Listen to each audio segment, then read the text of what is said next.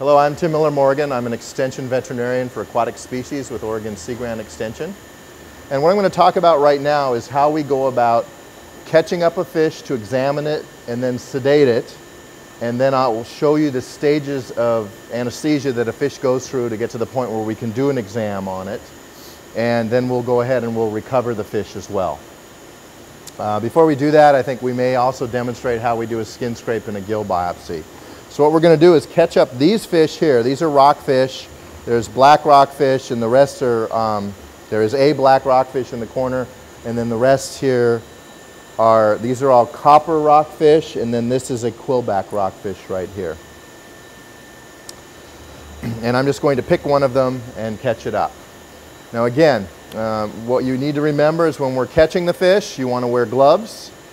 Especially when we're going to put our hands on the fish, we need to make sure we're wearing gloves. And when you're wearing gloves, some of the gloves come with powder on them. And what you want to do is if you're wearing gloves that are powdered, you want to be able to wash all that powder off ahead of time before you handle the fish.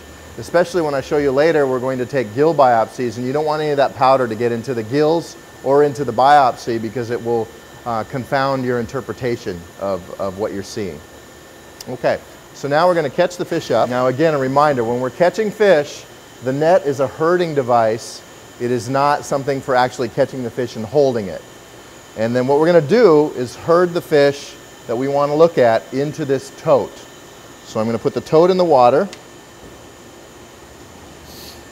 And then I'm going to go down here and try to catch up a fish. I'm going to catch this quillback right here, and see how I'm moving slowly and deliberately to get the fish right into the tote.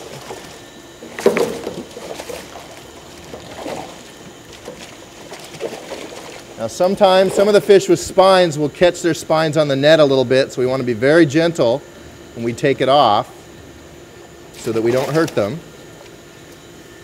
And there we go. He's right there in the tote. What we can do is we can drain a little bit of water off of the tote, and then we can take a look at the fish while it's right there. And what we would do first, before we do any more handling of the fish, is we'd look at it and do we notice anything right away that stands out? You know, is the fish breathing hard? And the fish is going to be breathing a little harder than normal because we've just caught it up. But is there anything that stands out? Are there any lumps and bumps? Do you notice on the fish, do you notice any tears in the fins or anything like that?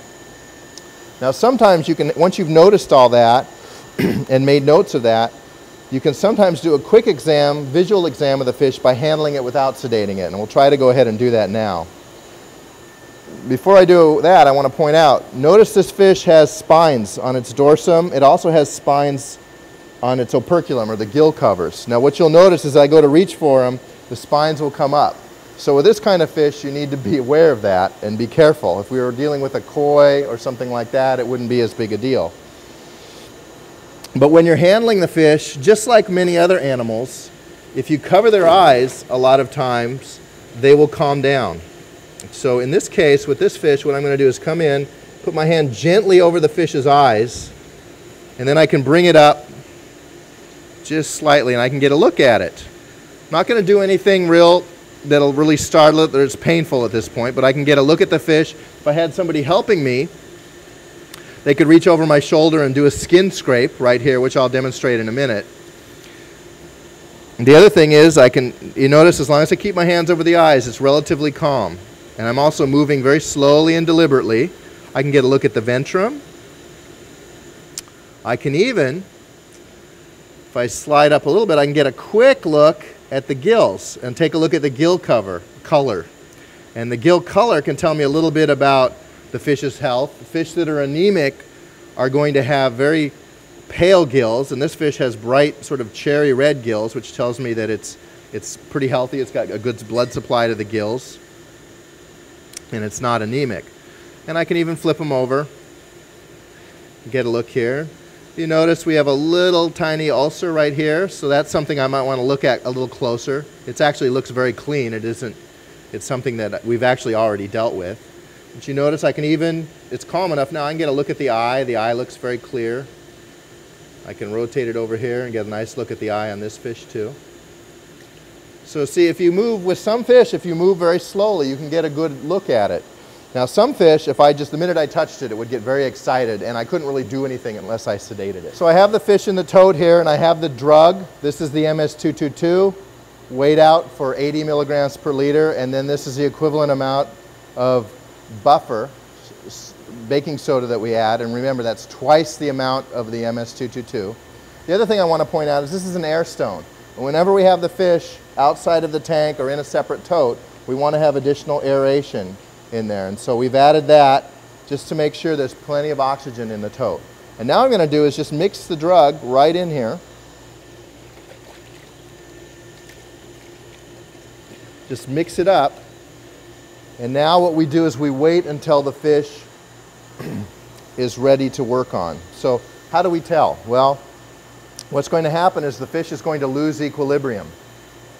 And once it loses equilibrium, it's going to turn over on its side and upside down. Now when it starts to do that, the fish, that's a little uncomfortable for the fish. And the fish will get excited because it's feeling that it can't control its position in the water column. And we call that the excitatory phase. And that's very important to remember that will happen, because we need to have a lid available, because if the fish gets too excited, we want to be able to put the lid on and lock it down tight so the fish can't jump out. But what we're going to do is watch it, because I want you to see what this looks like when a fish begins to lose equilibrium. Now the other important thing to remember is that many fish, I started with 80 parts per million or 80 milligrams per liter as my dose. Some fish, that won't get them to the level of sedation that we would like as quickly as we'd like. So what I typically do is I weigh out another 20 to be able to take it up to 100. Now, are you going to do that all the time with every fish? Not necessarily. Some fish will actually take a lower dose, and so you need to know your fish species. Some fish will take a higher dose. Some of the koi that I work with, it actually takes 120 parts per million to get them to the level of sedation where I can do an exam on them or to take a blood sample. So here you go, you can see right now, see the fish is losing equilibrium. But notice it's still breathing. We watch the gill movements. We want to still see regular breathing. And now you see how it's getting a little excited? Okay, this really isn't, this isn't too bad. Some fish will get so excited they'll jump out of the tote. And so that's why you want to have a lid, or you see how I'm doing this in another tank. That way if it jumps out, it'll jump into the tank.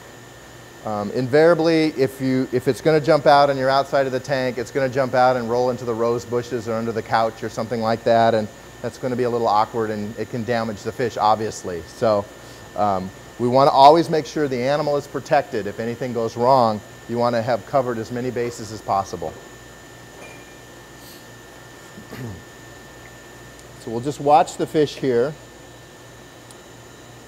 And what you can do is you can go in and you can test it and see if it can roll back over on its own. See how it stopped all that movement? So what this does now is this allows us to get a really nice look at the fish. See how it's still breathing very regularly. And we can get a good look at the fish. We can notice if there's any lesions or anything like that. We can look at all the fins. We can pull them up and look at them. Are there any erosions or parasites on the fins? Get a nice exam on them. Look at the eyes. We can even look in the mouth. We can open the mouth up and get a nice look into the mouth. See?